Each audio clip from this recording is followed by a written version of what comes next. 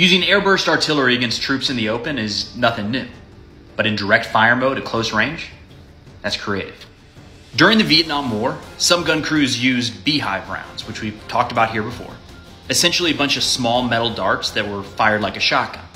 Lethal, but had its drawbacks. Troops laying on the ground could be hard to hit, so one artillery battery came up with a solution. They took a high explosive round with a time fuse and set it to detonate pretty quickly after leaving the barrel, inside of 1,000 meters, so danger close.